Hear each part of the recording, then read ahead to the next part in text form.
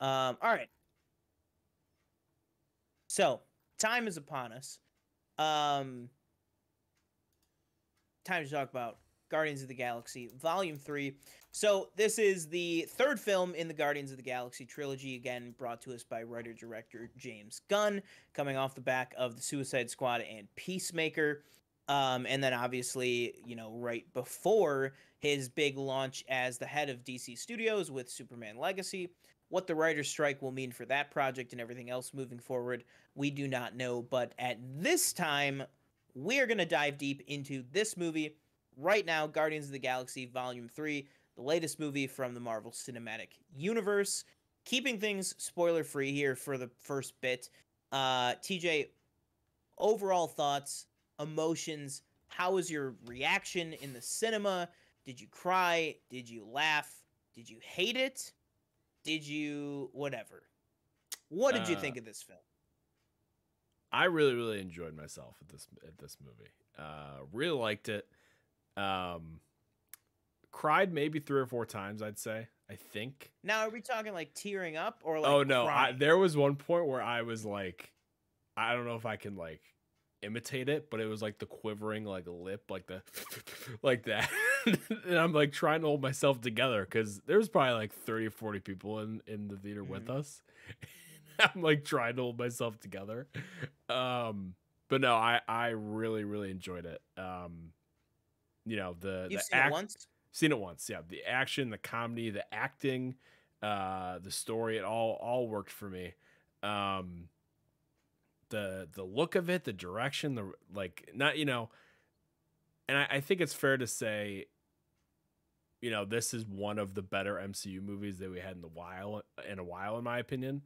But I really enjoyed it. A few critiques here and there that left me from really loving it like fully. But overall really, really solid. And I do want to watch it again. I don't know if I'll go to a theater, but I also like don't know if I can just because it's like it was so sad. And if you have any sort of animal that you care about, I think it affects you even more, in my opinion. Dude, before I even give my thoughts, I just gotta say, and I'm gonna show it to you on this little test subject. Hang on. Okay. So on my desk, on top of my box for the microphone, I have this little baby Grogu. And the way that the High Evolutionary would grab Rocket, and he would go like this. He would like squeeze. He would like squeeze behind his ear. Yeah. And it literally happened. And again, that is not a spoil. I think he even probably shows it in the trailer. It's just a touch. It's just a touch that Chukwudi Iwuji, who was fantastic. I know we both loved him in Peacemaker as Myrn. I know a lot of people did. Super big fan favorite of that fan favorite character in that show. It's just a little touch that he did that every time he did it just made me like squirm in my seat. Cause I know you have a dog, you got a big, chunk, getting bigger every day. Yeah. But like, I got a little guy. I got a little, Charles is a little cat guy with a head very similar to Rocket's. And I don't know, man, I've seen the movie twice, and every time he grabs him and he puts his like hand under his ear and he like grabs his jaw, I'm like, dude, let go of him. Like, I have like this primal reaction, and you just made me think about that, and I just had to mention that because I guess I'll just hop into my initial thoughts. It like that word that I said, primal, like this movie is just like, I'll just rip the Band-Aid off. I've seen it twice now. I don't think it's the best MCU movie in a couple of years. I think it's one of the best MCU movies. I know that recency bias, and I know that I came out of, Love and Thunder, and I was like, I liked it. It was, good. Yeah. Doctor Strange, I definitely came out of way higher than kind of where it's landed for me. And then Ant-Man, I still do think that Quantumania is a fun movie. I still will die on that hill. I think it's a fun movie. It's better than Love and Thunder for me. we could argue until the cows comes home about Multiverse of Madness or not, but I gotta rewatch like it. this this movie, it just had none of that. Mm-hmm. It just, and I knew that we were in such safe hands because just the opening scenes of the movie, the song opens with, and I know people this is everywhere already, it opens with an acoustic version of Creep by Radiohead. I mean, Mm-hmm. that's like, I feel like already that song has kind of become synonymous with this movie. um and just the fact that, first of all, how they play that song, who's listening to it, how it kind of goes about all that, but the fact that that song kind of, this movie, and we really, obviously, I want to spend a chunk of this talking about the music because it's so important to these movies in this trilogy. um when the title card came up, you know, the first title card is Peter dancing, and you get Mm-hmm. the hey, and it's like, oh, boom, Guardians of the Galaxy. Second one, Baby Groot. This one is like sad. It's Yeah. dour. It's a downbeat. I've said to anybody who will listen to me, this movie is about 8 people who hate themselves. And, you know, and I think I only say 8 because, as Mantis says, Drax is the only one who doesn't hate himself. Mm-hmm. Um, you know, and I just, I feel that, and when we get into spoilers, I have specifics that I want to mention, specifically about not only Peter Quill and not only how Peter Quill is written, but I do think that, I think this is Chris Pratt's maybe best performance in a movie.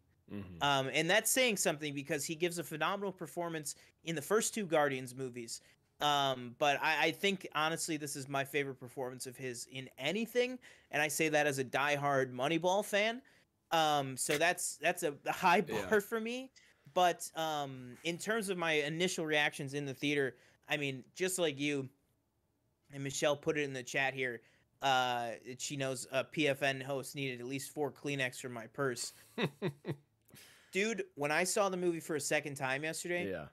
there was whole minutes that I didn't see the first time because I I was literally, I had my glasses and I was like, oh my god, I was like, I was dying, like so emotional, and laughing and just, uh, oh man, who was it?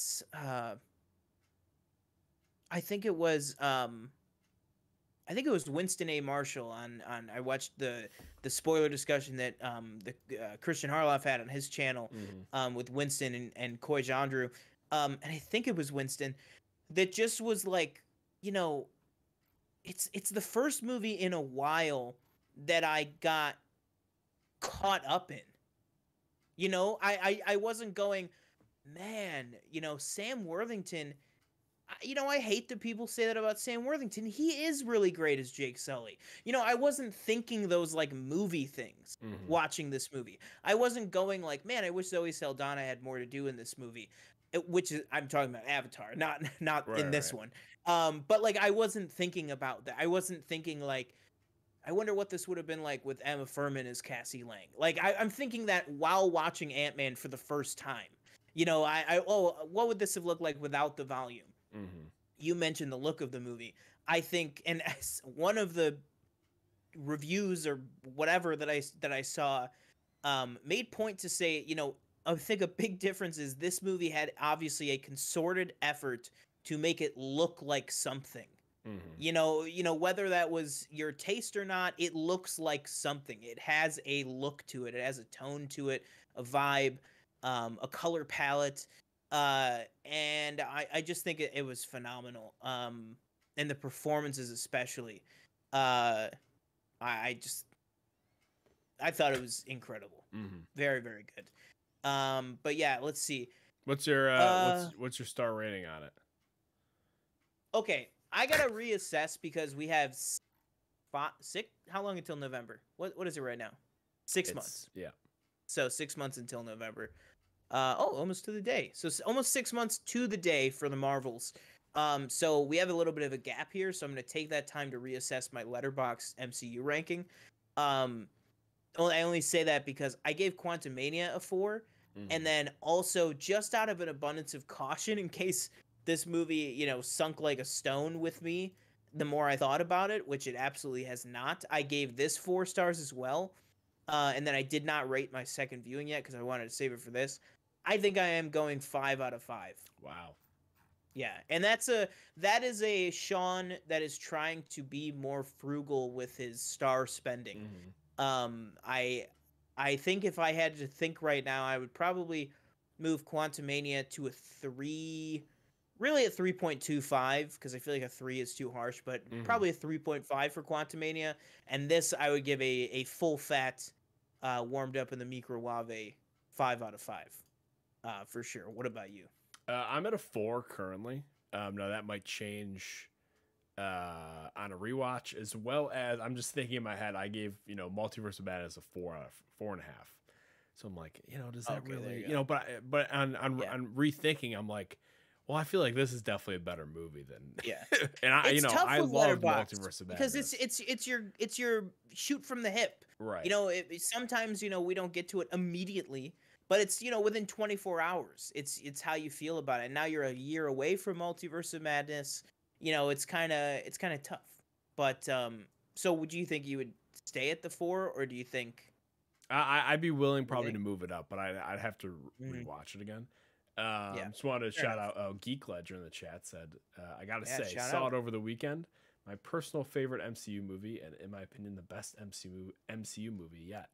Now I don't know if Wow. that means like the best ever, or is if he just means like or she or they Hmm. means like recently or something like Yeah. that. But yeah, I agree with that as far as Hmm. lately. Definitely Yeah. definitely up there. Um, would you now just this is just before we get into spoilers and all that stuff? Would you say? And I was thinking while I was watching it afterwards, and I don't think it's the correct term to say Hmm. this is the most sci-fi MCU movie. I feel like because maybe Ooh. sci-fi isn't the exact genre that this is. Because it's Hmm. just it's just an action adventure comedy. That's what it is on IMDb, those genres. But I Hmm. would say just thinking of like you said, it's got a feel or like a vibe. This is Hmm. very Doctor Who-ish to me, where we have these different planets. Yeah. We have That's the phenomenal. animal person planet, and we have weird kind of this weird kind of company with these people in these weird suits, and we have Orgo Corp. yeah, it's just very like something I'd watch on the BBC 100%. at 8 o'clock at night. It's very, it's very, and it's funny that you say that exact question because a lot of people said that about Quantumania. Is they're like, this is the most like sci-fi Hmm. Marvel movie yet, and I think that both of them, I think Quantumania and this, I think probably are the two most sci-fi because the first two Guardians movies, I would say, are more, you know, cosmic, more Star Wars esque. And I think that this movie in particular, Doctor Who or even like Star Trek almost reminds Hmm. me of. And obviously, between the spacesuits and a bunch of other stuff, there's direct comparisons to like 2001, um, A Space Odyssey, not the year. Right. Yeah. Um, and I think like um for sure. Okay. I hadn't really Yeah. even considered that, but yeah, I think probably the most sci-fi straight up, just because it's like, we gotta infiltrate this space station. There's it's just more kind of sci-fi serial adventure Hmm. stuff in this, while at the same time being the most dour of Right. Yeah. uh, of any of the Yeah. three. They somehow managed to like the actual what they were doing. And then you have like Mantis. Like I just feel like Mantis very like she just feels her powers feel like a Doctor Who character. Hmm. Could but Mantis, some of the stuff in this, she was just killing me. And Drax, um, so much to talk about. But you ready to head into some spoilery territory? Yep. All right.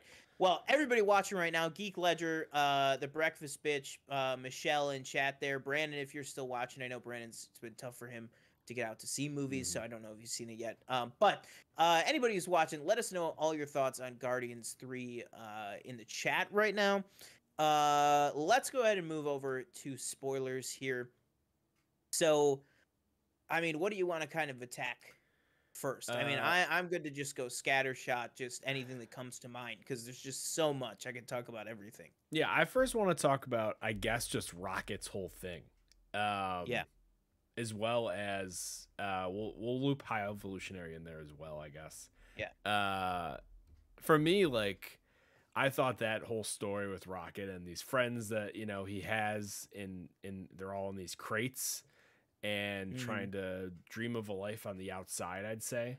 Oh Rocket coming to my the god. realization that they're all gonna die, and trying to save them. I thought that was just heartbreaking. Like it, Mhm. I, I, Dude, it was just, when Floor starts screaming, when Rocket is just like yeah, he's just a little guy. yeah. Like he's just a little guy and his whole world is falling apart and he just doesn't no idea what to do other than just scream. hmm I was like, Um, God damn.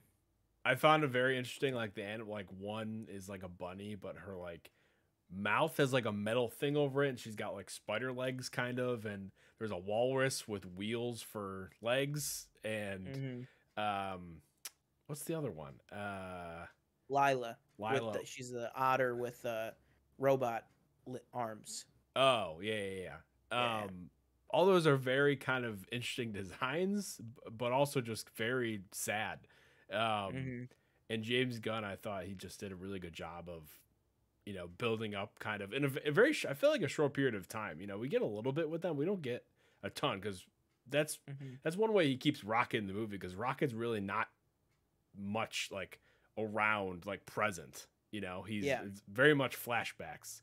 But I felt like he did a How good do job you of feel building up the kind of relationship. about that? I 'Cause, I mean, obviously, in the marketing, Yeah. Rocket was huge front and center, and everybody was hmm like, "This is Rocket's movie, it's Rocket's Right, movie," right, yeah. anybody who could tell you anything would say it was Rocket's movie. So we all just figured, "Oh, this is gonna be Rocket's movie," and then at the end, he's gonna sacrifice himself.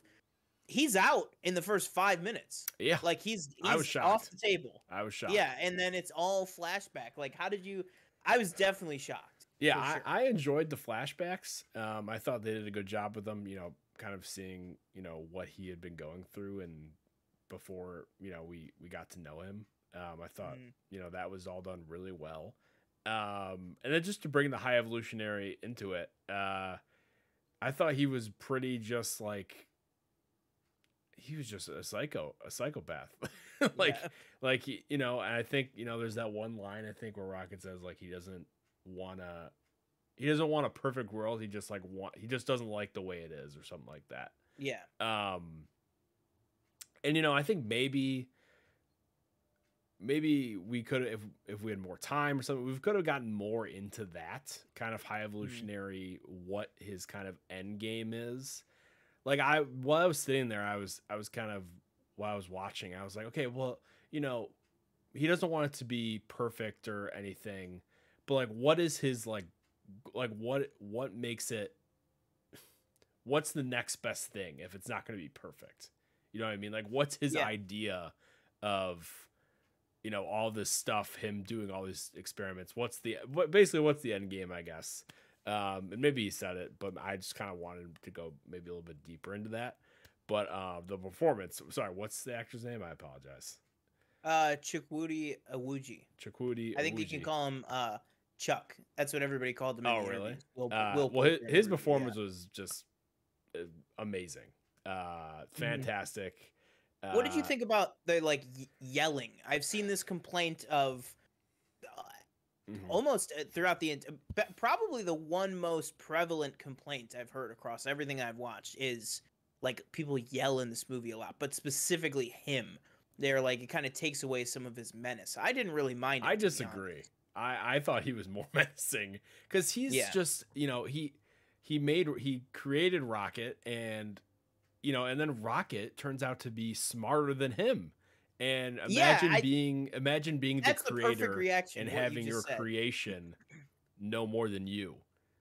So now Yeah. you're the inferior one, but Yeah. everybody else around you is supposed to be, you're the god. And I think at one point, oh my god, what's her name? Elizabeth Debicki's character. Or Yeah, maybe he it's should. somebody else. It might be Gamora. She's like, Mhm. everybody. There's parts of the universe where they call him God or something like Oh yeah, that. it is Gamora. Yeah. And I don't know. I thought that added a lot, and I was, he definitely scared me. I'm definitely on the like, he's one of the top tier MCU villains for me, at least. Yeah. I am so glad. I agree Much better 100% than because Ronan. I'll tell you that. yeah, it's crazy how the villains in Guardians like I would put him above Ego. Like Oh yeah, I yeah. like it's crazy how every movie the Guardians villains just got even better. It's like James Gunn was like, "Okay, I understand these characters." Hmm. So like he had more brain power to divert to the villain in every subsequent movie. Like Ronan was just like, "Oh my god, I spent all this time on the main characters. What about the villain?" Um Totally opposite with this guy. I totally agree with you. I think that the yelling, did not. I won't say like, oh, it made him even more menacing. I just Hmm. thought it was just all part of it. Yeah, To me, yeah. when he yells it, when he pulls Rocket out, and he's just like, "How did you Yeah. know? Where did it come from? Right. If you know it and I don't, how? Like, how do you have independent thought that I don't have? And I love too the contradiction of Hmm. this is what he's screaming at Rocket about, and in a way, clearly scared. He is scared that he create. Either he's scared of Rocket as a threat to his knowledge. Hmm. He's scared of Rocket as, oh my god, I created something beyond myself. Like I have no control over this raccoon. You know what I mean? Like, Yeah. um, or but then also later in the movie, he's mad about it when he's talking about all the children on the ship, this new batch, which Hmm. also I love the fact that he talked about. He says, I've been doing this for centuries of creating these civilizations. So like we know he created the sovereign. And then clearly after the sovereign, he turned his focus and wanted to test with animals. And then I like that we saw that all because by the time we catch up to him in the present, he's totally over animals. Hmm. He's done with the whole. It's like it was just a phase for him. Hmm. You know what I mean? Because it's just he's done with the animals. He blows up their planet, which we'll talk about. And then he's just on to now all these little kids with white hair. I guess like that's now his current fixation. But I just thought that he was fantastic. Everything, the whole like mystique around him, I thought was really really good. That like he's not necessarily this like evil doer in the shadows. He is somebody that like he has this legitimate business, Orgo Corp. He just uses the profits to fund his. They said something like he's not above law or something like he couldn't just go into like the like Kree space and just Hmm. start kidnapping people for experiments. Like, you know what I mean? Like he's kind of got to do some of this stuff in the shadows. Like he's not one of these Thanos, like he can't be questioned, by Hmm. anybody. I got very much the impression that like if the Kree could get their hands on him, like they would like stomp him out. They just don't care to. And so I kind of liked that bit, that like this wasn't some like untouchable guy, because very clearly Gamora says, some corners of the galaxy, not all. Hmm. Um, so I really really like that. But yeah, and then just the performance on a freaking raccoon, dude. Like when he's standing there and he's like, "How did you know?" And Rocket's just like, "It was the filters. Yeah. I don't. It was the And shout out filters." Like, to the other two kind of voice actors as well that voiced or that the actors that yeah, voiced Rocket. It wasn't just yeah, Bradley Cooper. I think Sean Gunn did Young Rocket, and then yeah. And then it was it Noah Noah Raskin or Raskin something. did Baby Yeah, Rocket. I thought they all yeah. knocked out of the park. They were fantastic. Yeah, and I loved like I know that kind of the hype machine for this movie was like, oh, this is Rocket's movie. Hmm. This, over and over and over again. Like, but like, I guess it's just like, it just kind of sneaks up on you how endearing and how beloved of a character Rocket is. Something as Hmm. small as when little kid Rocket one of my favorite scenes of the whole movie, the song "Since You've Been Gone," which was in one of the trailers too. And in the trailer, it's this kind of like dour, like "Since you've been gone," like as if like since you died or since somebody's Mhm. died.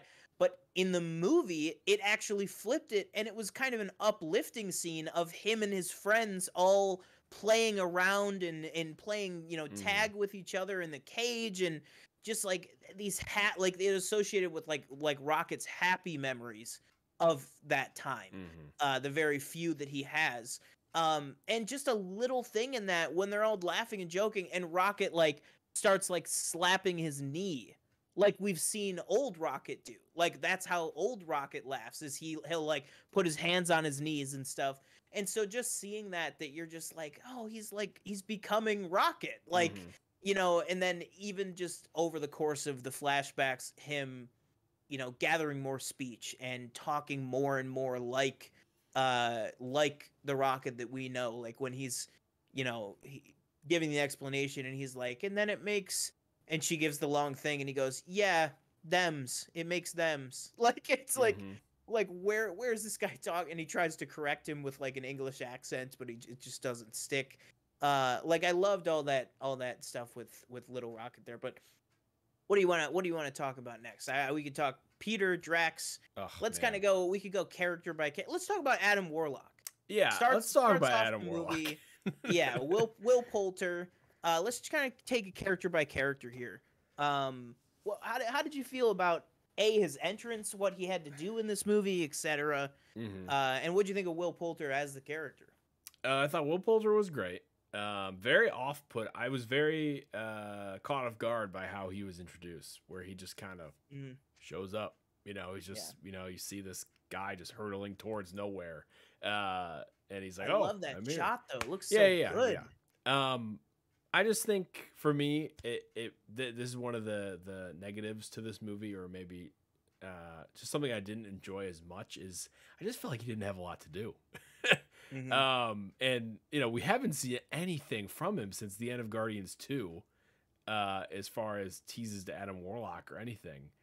Yeah, And he shows up. He's clearly powerful, obviously, but they do make it a point to tell you that he is underdeveloped. He was taken yeah. out of the chamber early. Um, and I do kind of like how Will Poulter plays it as this kind of bumbling kind of kid, where he's grown to be 40 or 35, but his mind is like 12, Yeah. which I find interesting. I just don't think he had a lot to do, and I Hmm. think they kind of had to find little things for him to do, and he just kind of, it's like, you're a villain, but you're not a villain, but now you're on our side. It was all kind of Hmm. clunky for me, and I didn't really enjoy his kind of hero moment. It didn't quite work for me. Really? Yeah, I thought it was gonna be so. Okay. I did not expect it to be him, because I just felt like he was kind of. I don't know. I felt like he had that moment with Groot right before that, Hmm. so I was like, maybe he's. But I guess they said second chance, so I don't know. It just didn't Yeah. quite work for me. But A yeah, I little thought too Will Poulter fast was or great, something. and I'm interested to see what they do with him going forward.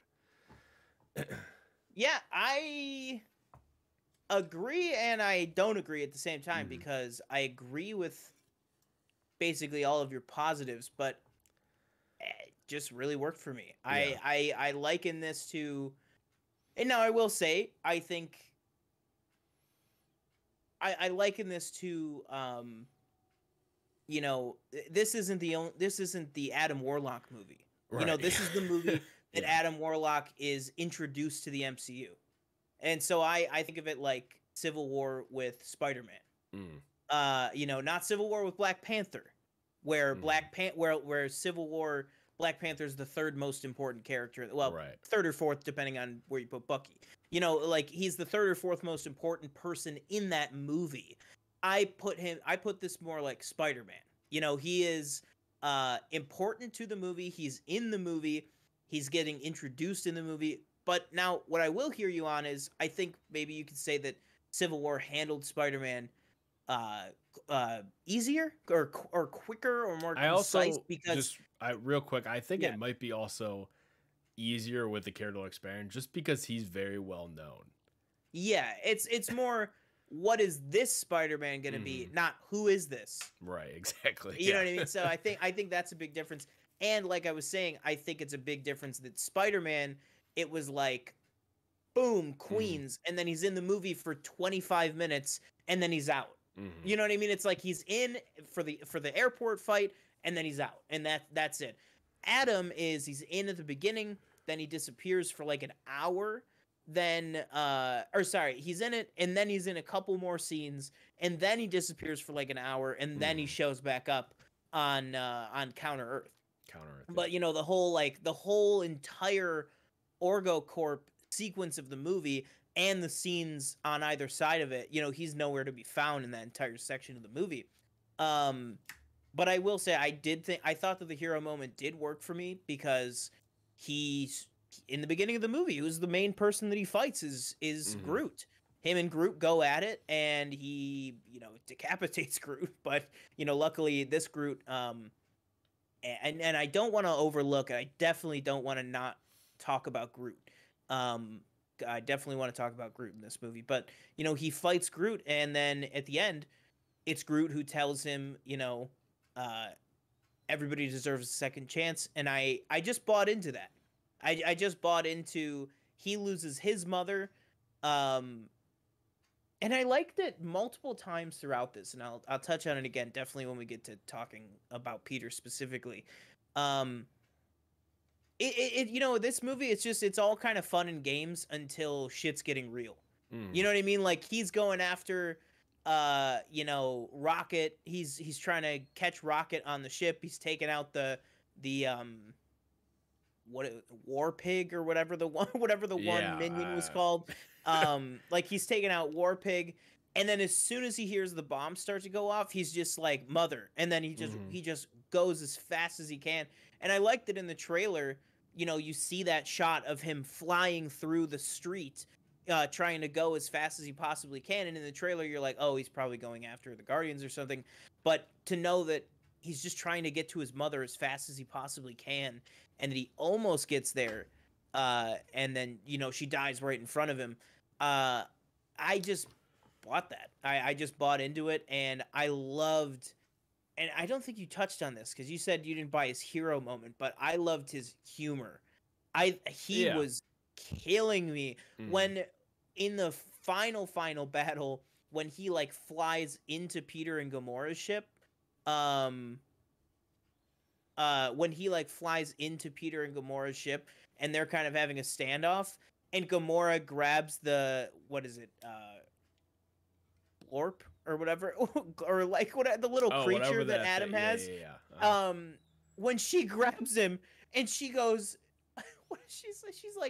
She's like uh stop right now or I'll slit his throat.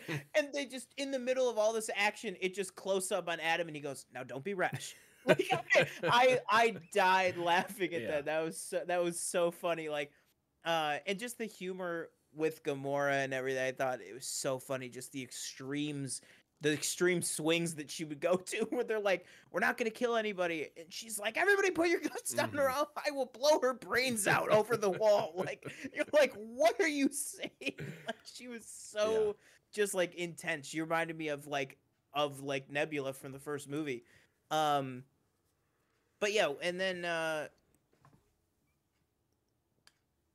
think that's kind of everything with Adam. Yeah. It's definitely everything I with mean, Adam. well, what do we think if we're going character by character? Well, What do actually, you I think about wanted the to I whole? just want to see if we can maybe Go for it. combine some of them. So, can we do Yeah, like a absolutely. Nebula, Gamora, Peter talk kind of that little love triangle that is kind of going on, I guess, in the movie.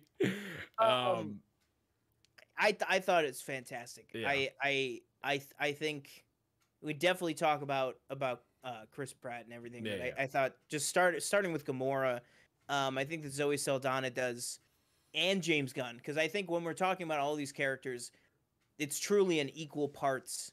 The writing with the performance because James Gunn, yes, he had kind of a curveball thrown at him with Gamora dying in Infinity War, Hmm. but he had all of the tools of sci-fi at his disposal to fix Right. it. So, you know, Seems he like could have also very easily, like you said, that was very much like oh shit. Like, oh, you're yeah. okay. You're I killing her think off. All right. Well, I think what people see, yeah, yes, but also, like I said, I think they were like, "Hey, we're gonna kill Gamora in yeah. Infinity War." Um, but I think they definitely were like, "But you know, whatever you need, we will make it work story wise for Mhm. however you, if you want to bring her back, if you whatever." Like, I think that James Gunn totally could have just been like, "Oh, but good thing she kept all these video logs." Oh And you yeah, know what I something mean? like Like, I that. Yeah. or like, oh, good thing she always backed up her eye implant. You know, it's you know, they could have done Yeah. anything like that Mhm. and then just been like the new Gamora plugged into it. Oh, and she's back. Mhm. Like, you know what I mean? Like, but the fact that he kind of almost in a way challenged himself to be like, no, I'm not gonna do like an easy sci-fi fix of this. It's she's a different person now. What does that look like? And I Mhm. think that a lot of her in this movie absolutely works for me, but I think what sums up in the best moment is when she's arguing with Peter and you know, she's like, just drop me back off with my people, and he's like, your people, you're not even a Ravenger, I'm a Ravenger. And then at the end of the movie, you know, she goes back onto the Ravager ship and they all give this big bear hug to her, and Stallone's like, "Oh, welcome home." You know, like, Yeah. and it's like the whole yeah. thing is that like Peter's like, you know, that's what, and then you found your family with the Guardians. Like, this movie is about, he's got to understand that she's a different person, and we find out at the end that this version of Gamora did find her family. Mm. You know, she already has her family, and it's, and As you know, weird he as it may says, be. yeah, exactly. And Peter says to her, he's like, you know, and the old Gamora definitely wouldn't have found, you know, wouldn't have called home with like a bunch of criminals, which is ironic because the Guardians are a bunch of criminals. Um, but yeah, I just love that, and I loved everything that she did in between that. The "I bet we were fun" Oh line yeah. was Whew. like, oh That was a good one. damn, like, jeez, like, it's just so much like heartbreak baked into every single line of this. But what did you kind of feel Yeah, I Gamora? echo And basically everything you said. I thought Zoe Saldana did a fantastic job playing a new version of the same character. Um, I thought her and Chris Pratt did a really good job of kind of still having that kind of chemistry where it's chemistry, like, yeah, you know, like a obviously they're, different kind. yeah, it's a different kind of chemistry where their characters don't, or one character, you know, still knows you as this other person, but you have no idea who this person is. Yeah. And to go from obviously, you know, what we've seen in previous movies to this is a big shift. And, you know, sometimes it might not be that easy to pull off, but I thought they did an awesome job with it. Hmm. But yeah, all that I thought was great. Uh, trying to think back to like what else happened. um, I just thought I like that. I Oh thought the yeah, go. progression just of her kind of, you know, I guess in a way understanding where he's coming from, but also going her own way. I thought that all worked Yeah, really well in the movie. yeah, like, because I mean, I think about, and we can kind of use this. We can transition on to talking about Chris Pratt and Peter Quill. Forgot the main character's name. Um, I I think about that scene with the spacesuits.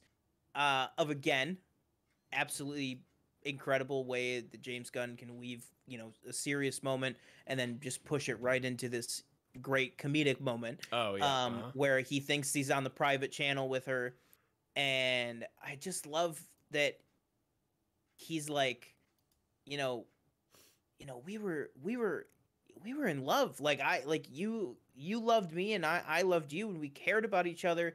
And she's just so respectful and just like understanding that, and she just like looks at him and she's like, I you know, I don't think we were. Mm-hmm. Like, I'm so like, I just like I'm sorry, I just don't think we were. And he's just so like lost. And when he says to her, and he's like, I mean, if you just like, if you just try, like, Mm-hmm. if you just tried to open up, like, and he's so sincere in that moment and heartbroken, and like he almost knows, like, she's gone. Like it's not her. Like he knows that. And I just love those moments from him throughout this movie. And I really like the funny moment when she first comes into the movie. Um and uh he's like, "Why didn't you tell me?" He's like, "What the hell, Nebula? Why didn't you tell me you were in contact with Gamora?" And she's like, "Cuz I didn't want you to freak out." And he's like, "Freak out?" And she goes like that. Like, Yeah. you're freaking out right now. Um I just thought I everything with them. And then of course, the trailers, the scene with them in the elevator, um, I think is really really good too. At Orgo Corp.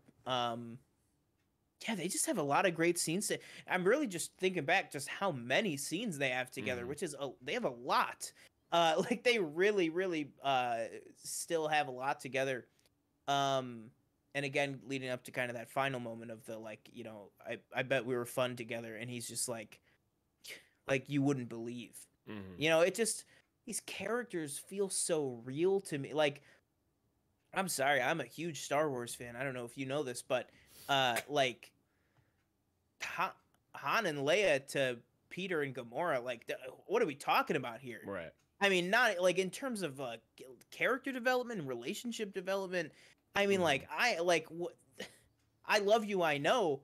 I bet we were fun like you wouldn't believe. Like that to me is like I was almost crying, not tearing up. I was almost crying just on that. Like let alone anything to do with Rocket. Um and I think it just goes to the chemistry that these guys built up together over all these movies and everything like that. Um but yeah, I think kind of moving over to Peter.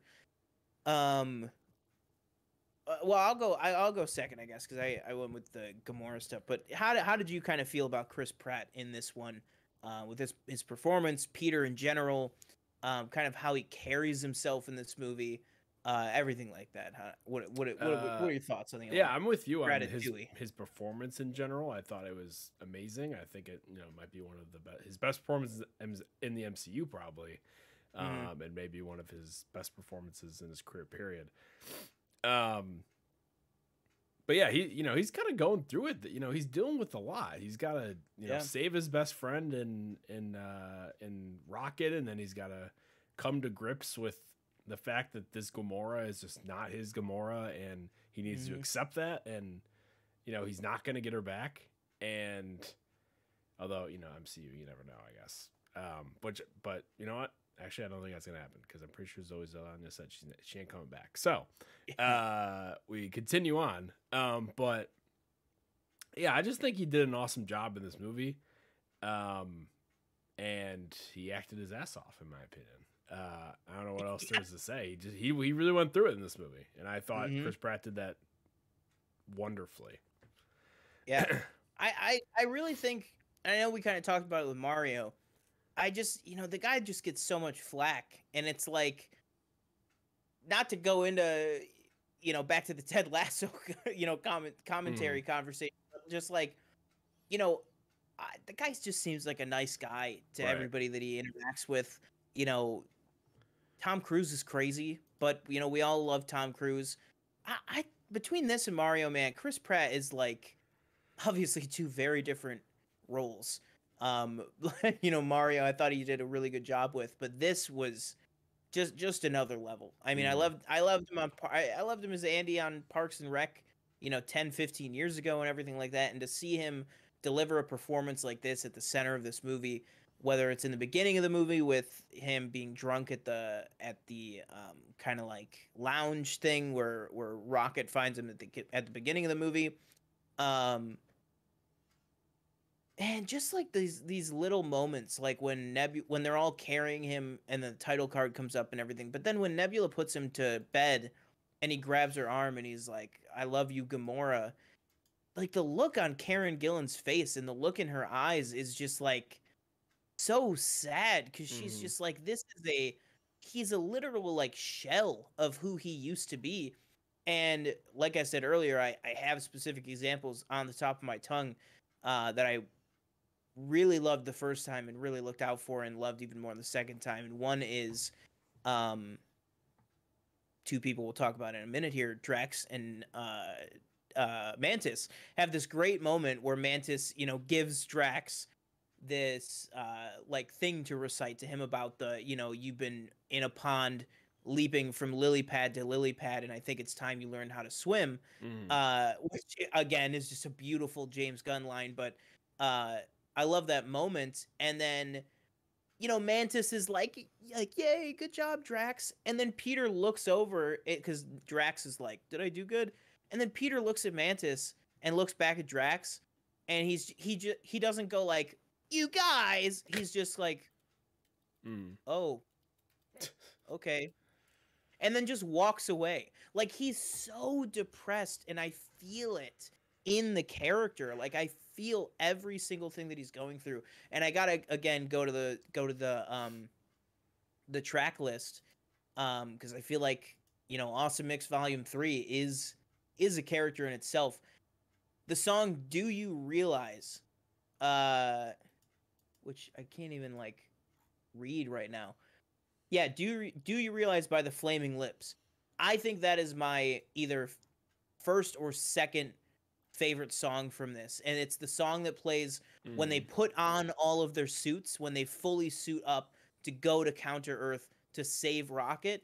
And it's just that shot. I don't know if you remember. It's that shot. It starts outside the ship and it goes all the way through the ship up to him, and he's just standing there with his hands on the railing, just looking straight ahead out into space. And then the camera comes all the way around to behind his shoulders and looks out, and it's right after that scene where he's like, why should I be surprised? Everybody in my life dies. My mom, Gamora, now Rocket, like all that, like everybody in my Yandu, like everybody in my life dies. Um, and then it hits with that song, uh, and you just see him staring out into space, and I'm like, this guy is, like you said, he is just going through it.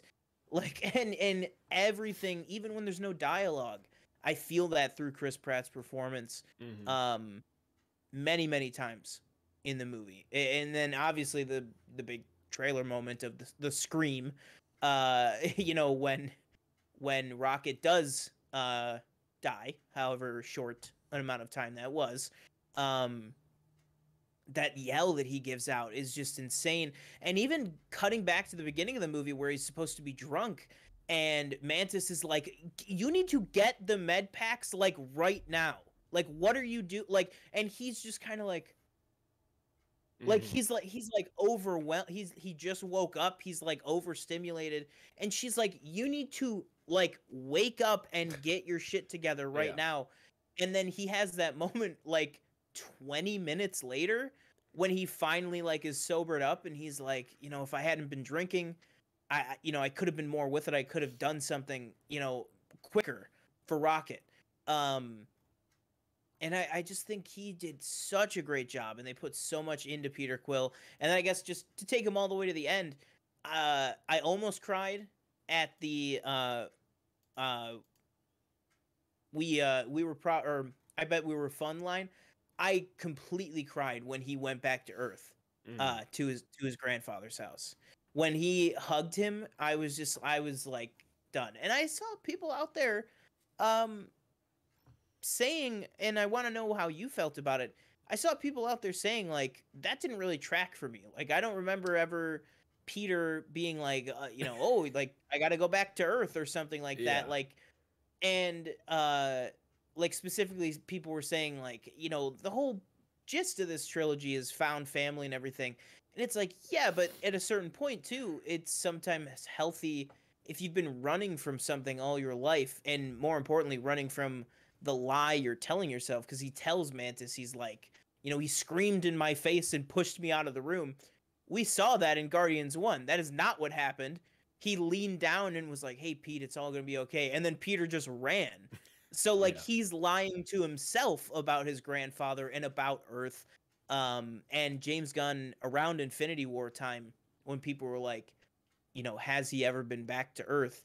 He was like, why the hell would he want to go back to Earth? Like, you know what I Mhm. mean? Like that's the place that took his mother from him.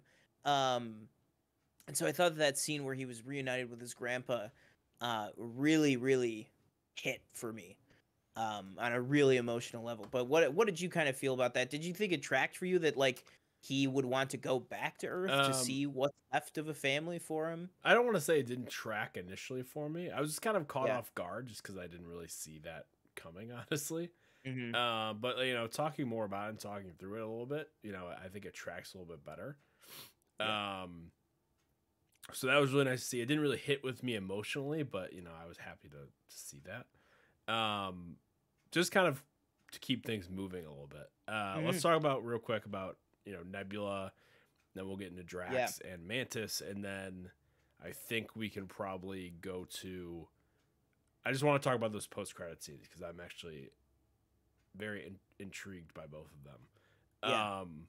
So Nebula, what'd you think for this movie? I thought Karen she was Gillan? fantastic. I Yeah. thought that Karen Gillan has gotten better and better with every single movie. Mm-hmm. Every single portrayal of Nebula, I thought she was fantastic in the holiday special. And I thought this was easily her, like Chris Pratt. Yeah, you could argue maybe he's had better performances even as Star Lord, but Karen Gillan, I don't think there's any argument. This is easily the most she's had to do. Probably besides like Endgame was probably the other one where she had the most to do because Mm-hmm. she was really like one of the main six people in Endgame, to be honest. Um, and then just the emotion and the care. And one thing I really liked about this that we haven't really touched on is they're past the whole like, yeah, well, this guy. They're just openly, they just love each other. They call Mm-hmm. each other family. They openly care about each other. And when she's like, when her, and we could transition over to Mantis and Drax, when her Mantis and Drax are getting into that argument, um, and she's like, oh my god, you two are just useless, like like all you do is if anybody shows weakness you're just there to support it, and he doesn't even know what the hell to do, and Mantis like He's freaks stupid. out at him.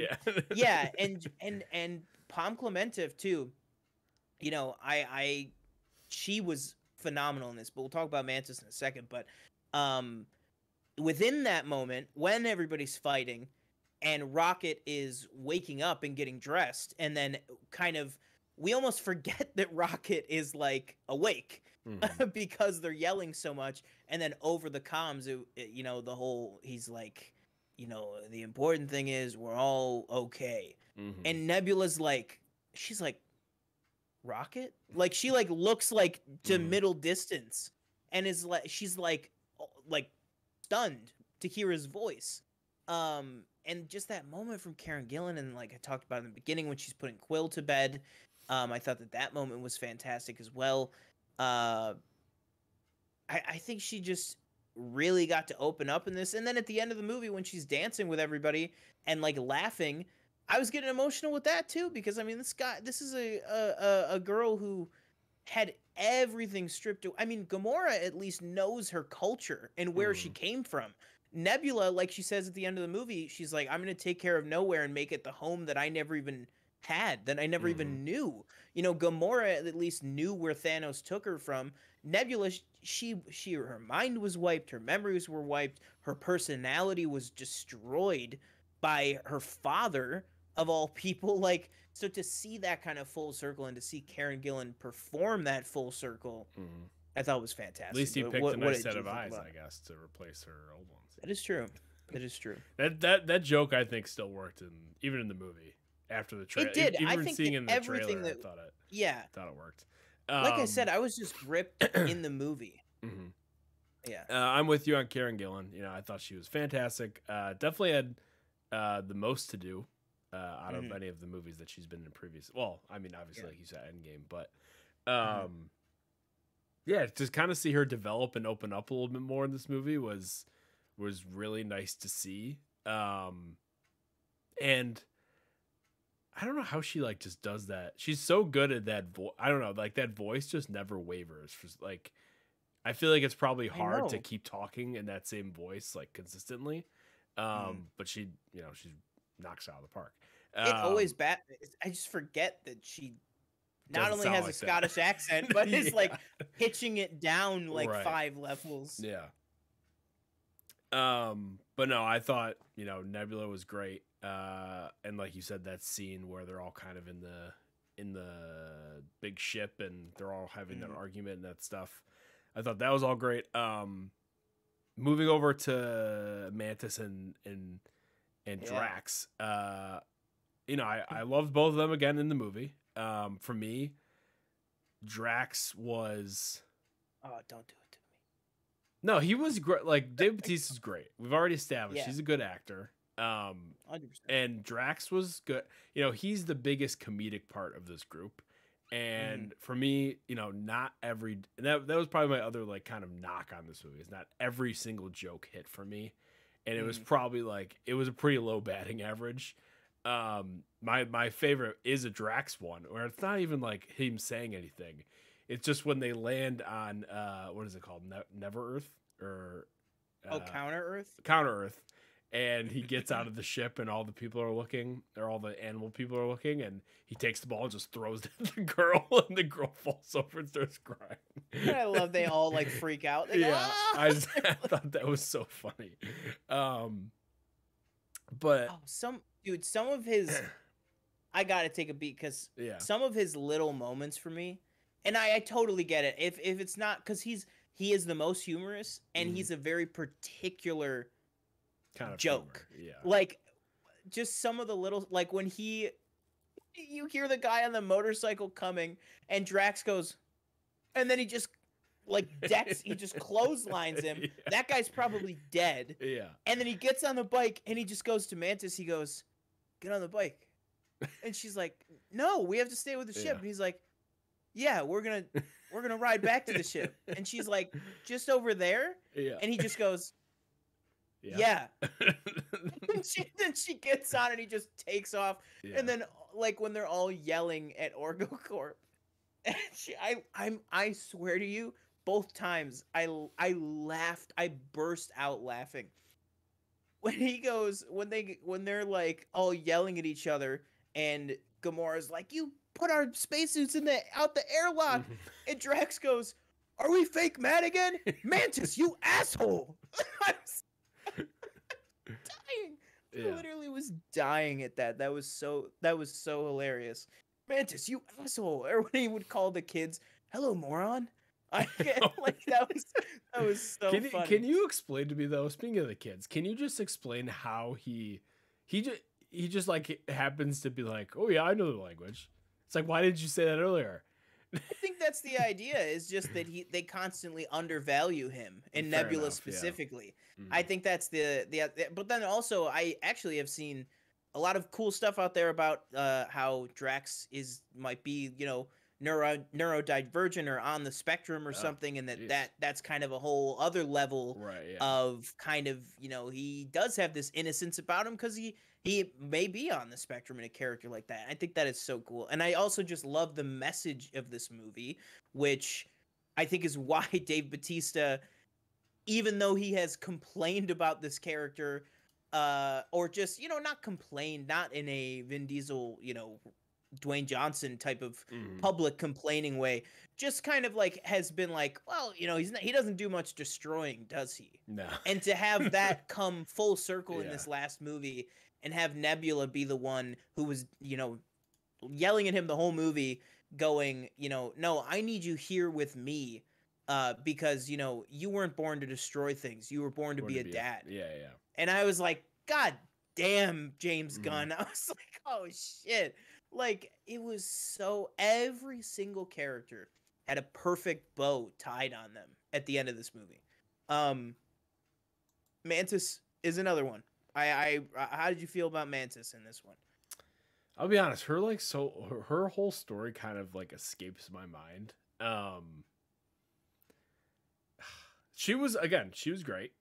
Acting was great. Acting was on point. It was just like there's so much going on that it's like I just forgot like what her kind of, and I know that obviously she wants to go off on her own and find kind of just find herself, I guess.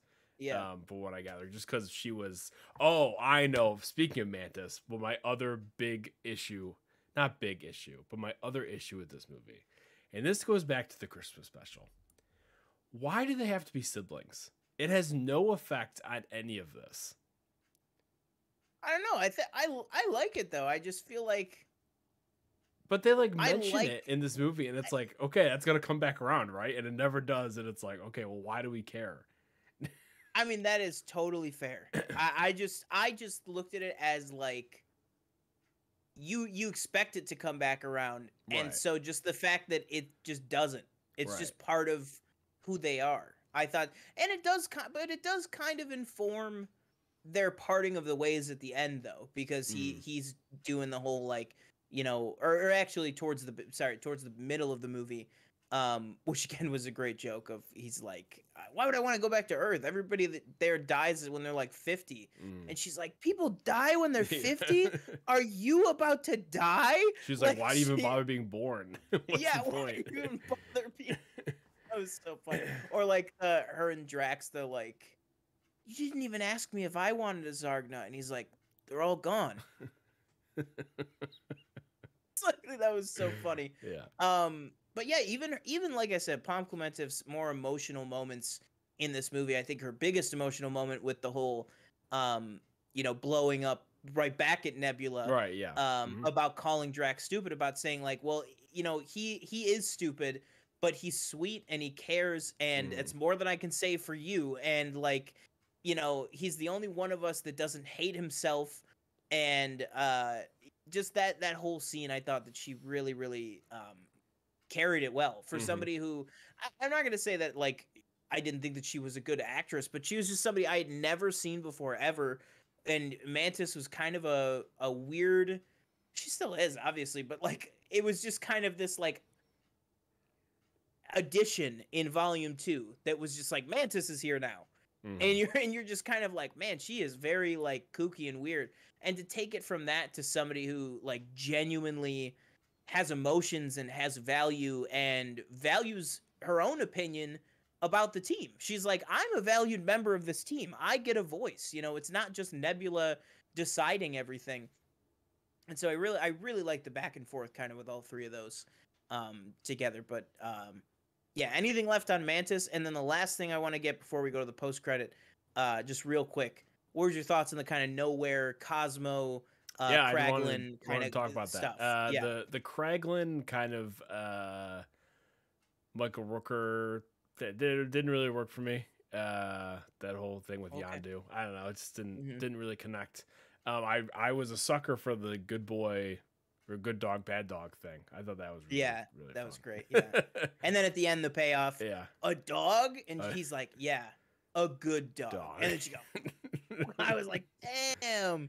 Um, but yeah, and I did like in the beginning too. Uh, and I actually had a thought because we know this movie is years delayed, so it's been written for years. And I saw a complaint that was like, it's 3 projects later, and Kraglin is still struggling with the arrow. I think what happened was this movie was written with him struggling with the arrow at the beginning of it and then mastering it by the end. And after this movie was written, Kraglin was in 3 other things that I don't think they were planning on him being in. Hmm. So I think that's probably why he's been struggling with the arrow for so long, is because this movie was written well before the Christmas special, well before Thor Love and Thunder, a bunch of his previous stuff. Um I don't really know if it was sorry, this isn't I don't the whole like thing in Thor Love and Thunder where like Kraglin keeps marrying people. I don't know why we had I don't know where I don't know why that was never addressed in this or anything, but um yeah, I like that, but at the beginning when he was like trying to do the whistle and he whistles at Adam Warlock Hmm. and it just hits his cheek and he goes, Oh yeah. "Who threw that at me? Who threw that?" I was like, that was so funny, just like this child. But yeah, I like that, and I like Nowhere as their base and everything like that too. But yeah. So we end the movie, Rocket alive again. Oh, sorry. Real Uh quick. oh, Real quick question, just before we get in the post credits scenes. How shocked were you that nobody was dead? um, after the fact, I feel like it's the only way that they could have gone. Yeah. During the movie, I was They like, kept "Oh teasing wow, it. nobody died." Yeah. Yeah, well, yeah. I mean, One point Drax gets Drax got shot. shot. Yeah, Yeah. yeah. Rocket at the beginning of I Right. mean, Yep. Jesus Christ, homie got shot point blank with a laser beam to the Yeah. chest. I was like, dude, that guy is dead. I was like, he is gone. But luckily not. But then we kind of glossed over it. Uh, Peter is 3 for 3 on turning into an icicle in space. He's done it in Mm. every movie. In this one, I thought he was, what would you do for a Klondike bar? I thought he was about to um, bust out of his wrapper for a second there. He was starting to puff up and everything. And I know we talked about that a little bit earlier on the Adam Warlock side of things, but I'm glad that Peter made it out. Hmm. Although I said on this show too, I did have a worry that I thought Peter could go just to be like the most emotional thing possible for this for this to do Hmm. is like Peter sacrificing his life for Rocket or something. But so did you just ask me a question? I Oh, just asked you if you. about Yeah. that nobody died. That's Yeah. right. But yeah. So speaking of, nobody dies. Uh, Not even the High Evolutionary. Um, Although I do, again, I like how brutalistic and just down to business. You know what? Let's just real quick. We're about to end here. Let's talk real quick here about the action Okay. Yeah. because I thought it easily the best action of the trilogy. I think Hmm. that hallway fight, the No Sleep Till Brooklyn fight, was masterful. I mean, the fact that James Gunn has said that basically no stunt doubles for the main actors made the final cut. Obviously, they use stunt doubles, but that most of that is them, and you can really tell that with Chris Pratt and Gamora and Zoe Saldana. You can really tell that that is really them doing all that choreography. Um, but yeah, I thought the action and even the stuff with the Orgo Corp with the kind of breakout, the kind of like break in and Yeah. then subsequent breakout. I thought both sides of that were really really good. Um, and I thought all the action in the beginning with Adam Warlock was really really good too. But yeah, what did you just thoughts on the Yeah. action and everything, and then we can move into post credit. Agree. I think my favorite action scene was in the end when they're in the big ship. Uh, Mm-hmm.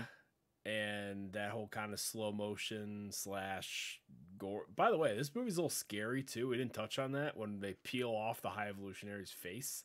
Yeah. A little scary. Mm-hmm. But when they're Somebody was slicing. like, "That's what Red Skull should have looked like." If that's what Red Skull looked like in 2011, people would have ran for the hills. Like what? That is terrifying. um, Slashing aliens in the hallway. That Yeah. slow motion. Those like kind of turning shots. All that Mm-hmm. stuff. That was all really cool. Very Oh, well and the done. kill when he drops the guy to the earth, when he Hmm. literally falls down and crushes the guy into the earth and then drowns him. Yeah. I was like, holy shit. And then there's even in that scene with him and Groot, there's a moment where he goes, kill them all. Yeah. Like, and they're just like, I'm like, oh my God. Like, they were just ready to. He was not messing around in this movie, Mm-mm. man. He was really not messing around. But post credit scenes. First one. So first one, we got Rocket, the whole new lineup. So at the end of the movie, everybody goes their separate ways. Rocket decides to stay on. He stays on as the captain of the Guardians. So we get a Guardians team of the girl, who I believe is, I think her name is Falavel, Mm-hmm. but she's basically in the vein of she's in the Captain Okay. Marvel universe. She's a Captain Marvel character mainly. Okay. But she is now part of this team. We got Kraglin, we got Cosmo, we got Adam Warlock, we got Rocket, of course, and then Groot. I don't think I left anybody out.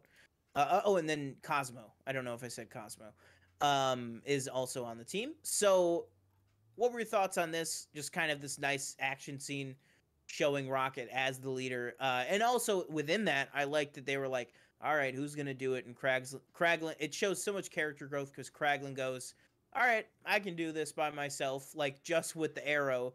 And then it shows character development on Rocket because Rocket goes, no, let's do it together. Mm-hmm. It'll be faster. But it's also, he shows that he's a good leader and everything like that. So what were your thoughts on kind of new Guardians team? Yeah, that was all It, interesting. I didn't know who that younger girl was, so thank you for filling me in. And we don't get a Guardians of the Galaxy will return at the end, we do so that not leaves me to believe that it's kind of like a, well, here's, if we ever kind of go back to it, or when revisit. we do, Yeah. they're here. I think we're Um, going to see them I would pretty imagine soon. so. But yeah, I thought that was all really cool. And then obviously the second one we get is Peter going back home to Earth, seeing his grandfather. Grandfather very happy to see him, very happy. And they're sitting at the kitchen table, they're eating breakfast, and I missed some conversation about somebody mowing the lawn or something. I don't know. And then we get Peter Quill will return, which I was shocked. Excuse me. The legendary Legendary Star-Lord Star-Lord will return. which I was Yeah. shocked. I thought Chris Pratt was done after this. Were you as surprised or no? I thought it was interesting that out of out of oh my god, out of the entire cast, Yeah. the three people that never said anything one way or another of this is my last one was Karen Gillan, Bradley Cooper, and Chris Pratt. Everybody else said this is my we're last done. one. Yeah. Everybody else said this was my last. Actually, Palm Clementif, I don't know if she said one way or another, but those three I know never said anything about it. So I was not surprised, because I equally was not surprised when I thought he was about to die. I was like, oh, all right, he's really done. Like his face is about to blow up. But I equally was not surprised at this because it's Star Wars. I mean, he's a character outside of the Guardians. He is bigger than that. Just like I think look at Rocket and Nebula in Endgame. They worked completely away from the Guardians. They were just Avengers in that movie, and they were Earth-based and checking back in with Carol Danvers and Rhodey and everybody. I think I would love to see that for Chris Pratt. I would love just let Star-Lord show up in Kang Dynasty, but not as, oh, we need to go get the Guardians. Just like have it be, no, Star-Lord's just an Earth-based hero right now. Just like in the comics, you'd have Avengers go be on the Guardians, and you have Guardians come to Earth and be on the Avengers. I think that's a great opportunity to do that now that you have him on Earth. Maybe we see him in like Wonder Man, or maybe we see him in like She-Hulk season 2 or something. I don't know, anything like that. Secret Invasion. I don't know. Maybe Chris Pratt's in that show that they filmed 6 months ago and just nobody knows about it. But yeah, I really, really like that. And like I said, it really did hit emotionally for me. But what were your kind of thoughts when you saw, not the Guardians will return, but that the legendary Star-Lord will? And also just kind of circle back, do you think that core team of Guardians is going to return? Yeah, I was surprised to see that he would come back, just because I honestly assumed that they were all done after Gunn was gone. So to see that there's a possibility of him coming back, that's interesting. I wonder where he'll show up or where he fits into the universe going forward. But I do think that we will see a return of the current kind of new band of characters at some point. I don't know if it'll be like their own movie. Yeah. Because, I feel like you kind of have to build up. Like, obviously you have Groot and Rocket. But just like kind of all of them together, you have to build up that kind of what's the word? Camaraderie, or like Connection? chemistry, but connection between all of them to make like a full movie, maybe. So maybe you see them show up in a show or a movie, like a different movie or something. Somebody said, I think it was not New Rockstars. I think it was Screen Crush. They put out a theory video that was like maybe we could see when everybody else is dealing with all this multiverse stuff, maybe we could see like a cosmic kind of saga playing out at the same time. And Hmm. rather than making a Guardians 4, you could make a movie called like Annihilation or something. Hmm. And have like Rocket be one of the main characters, but it's not necessarily a Guardians movie. Right. So kind of like what you were saying, I think I could see that happening very easily. That they're like, hey, Bradley Cooper is gonna be the lead in this film, but it's not a Guardians movie and it's not a Rocket movie. It's just kind of a movie about the cosmic side of the Marvel universe. And I think you could, whatever you call that, you could just call it something totally different too. But um, I think that'll definitely be back. But what were your kind of last thing? What are your kind of hopes to see for Star Lord being on Earth? Uh, I guess to kind of, would you say he has to assimilate to life on Earth at this point? I would say so, yeah, because I mean it's When yeah. was I mean he he? didn't even know how to drive a car. Right. So I would be very interested to see that. I don't know how that works in a Mm, movie or anything like that, but maybe build relationships, find somebody new on Earth. yeah. I maybe he won't ever, because that was, Gamora was the love of his life, obviously, but Mm, maybe he see him build new relationships. That's probably what I would like to see. Again, I don't know how you fit that into anything, but yeah. I would love to see a Star Lord and Winter Soldier team up. Mm, Um, yeah, I don't know, man. I think a way that you could, I think the MCU needs to get away sometimes from these big of having to eventize everything and just make like an Iron Man 2. You know what I mean? Like mm, just make like a, a Disney Plus special presentation. And you're like, that's a goofy idea, but like just have it be a Star Lord and Winter Soldier team up and just be like, these were the two guys that the Avengers had available for this mission. mm. You know what I mean? Like something like that. I would love to see something like that from him. I just hope that wherever we see any of these characters that, and I don't know if it's even possible, but I just hope that they would be written with the same care Yeah. that James Gunn wrote them. Mm, Which, like I said, do I think that's really possible? I really don't think that's possible. I don't think that a lot of these characters, I don't think will be written this well the next time we see them. But I could be totally wrong on that. Um, Ugh. Anything else on Guardians? Nope, that's it. All right. That will do it for our entire spoiler discussion on Guardians of the Galaxy Volume 3. Let us know in the comments down below what you thought of the movie. Thank you guys so much for joining us on this video. We'll catch you in the next one.